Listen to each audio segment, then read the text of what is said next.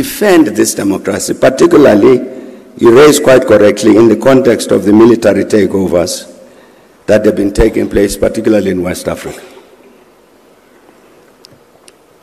But I think we've got to understand this about the West Africa situation. You know,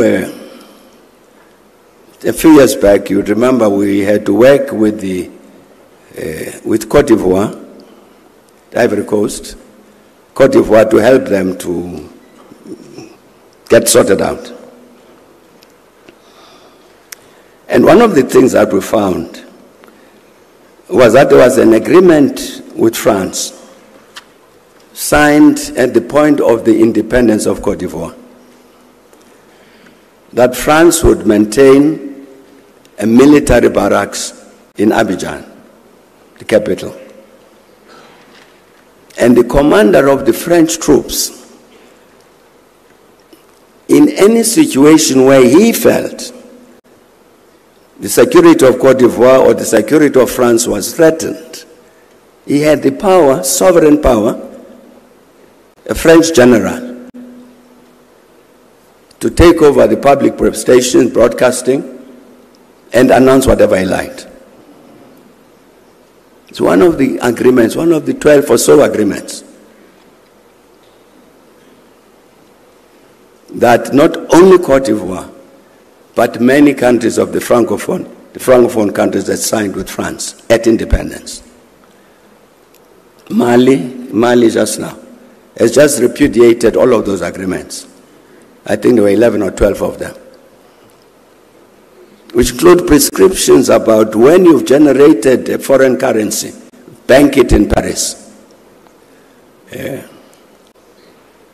And Paris, the French franc then, would guarantee your currency, CFA. Part of what is happening in West Africa, Palisa, as you can see, is a rebellion by young officers against French neo-colonialism. It's not only military coups to remove some elected president, but these young soldiers are saying, our politics since independence has respected this junior relationship with France. That must end. So you see the big confrontation between these countries and France. It has to do with ending, like the agreements I've talked about. That you'd have a French general based in Côte d'Ivoire who has actually the power to intervene in Côte d'Ivoire as he liked. So it's an anti-neo-colonial rebellion. It has got this element, you are quite correct, of removing elected presidents. How does the continent deal with that? Well, you know, the OAU has a standard policy, as you mentioned, against illegal changes of government. So the military governments don't get recognized. But we have a particular consequence now, where Mali, Niger, Burkina Faso decide that they are walking out of ECOWAS. Now that can be a positive development. What is to be done? It's not a question that we can answer here. But I think, again, I'm trying to say, it's necessary for us to understand the objective reality. What actually is happening? It's not just young soldiers who are hungry for power and therefore remove this elected president. No. That's why they talk about Thomas Sankara. Sankara took power by coup d'etat. He was a soldier. But Sankara understood this particular issue, the need to destroy and defeat neo-colonialism. And that's what these young soldiers are saying. What do we do with them? What does Africa do with them? I think Africa is a challenge, a problem, answering that issue, answering that question.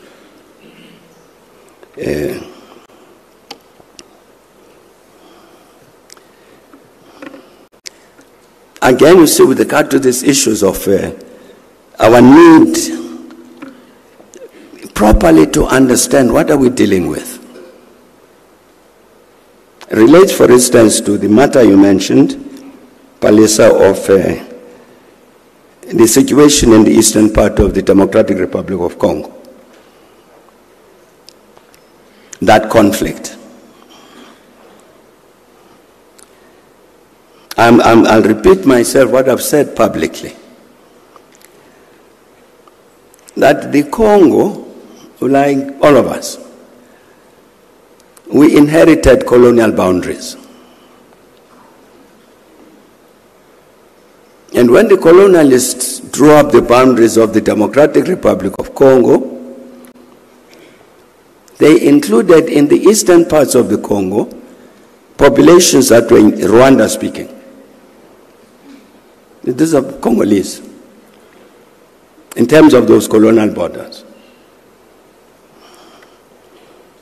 But the problem for us and problem for the Congolese is that certainly even during the days of Mobutu, they did not want to recognize the Rwandese who were Congolese as Congolese. You even had a formation there in the Eastern Congo of a military group, a militia, which was called the Mai Mai. The Mai Mai whose purpose was to drive away these Rwandans back to Rwanda. And Mobutu was encouraging that. That problem persists to this day. As you know, in the Congo, the DRC is a very big country. And one of the challenges, since the return of democracy, which was there before, it persists, is the footprint of the government from Kinshasa is not necessarily strong everywhere in the country. So in the Kivus, this is part of the problem, in the Kivus in the Far East. That's why you have the M23. It's because the Rwandan people, the Banyamulenge in Eastern Congo, have for many decades felt this, that they don't have the protection of the government in Kinshasa. So they need to protect themselves. In addition, you've had this challenge of the people who committed the genocide in Rwanda, then they ran away into the Eastern Congo. So they are also there. Some of them involved in all sorts of schemes and naturally to try and overthrow the government in Rwanda. I'm saying that the first, my view, is the first part in terms of dealing with the crisis in the Eastern Congo is recognizes that the Banyamulenge are Congolese. The Rwandan-speaking section of the population of the Congo is Congolese, and therefore must be protected by the government of the Congo, like all the population of the Congo is entitled to protection by the government. That's a starting point. And then this issue has to be dealt with.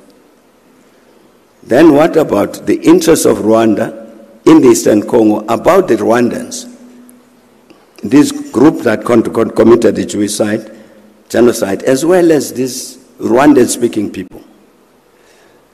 How do you regulate that relationship? But I'm saying the principal responsibility falls on the government of the Congo to protect the Rwandan-speaking population of the Eastern Congo, of the Kivus.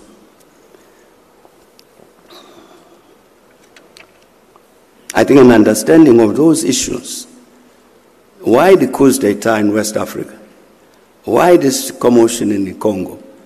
We must, fortunately we are, as members of this particular school, as it was explained, we must be the first ones to understand the objective reality.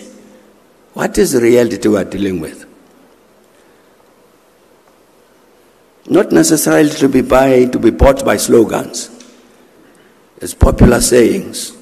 Because they are popular, therefore they must be true. That's not necessarily correct. This podcast was brought to you by BG Media App and barglobal.net.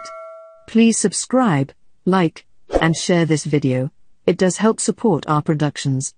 Also, please download the BG Media app to access the best works of the world's authors rendered in audiobooks, along with great experience through music, podcasts, and vodcasts.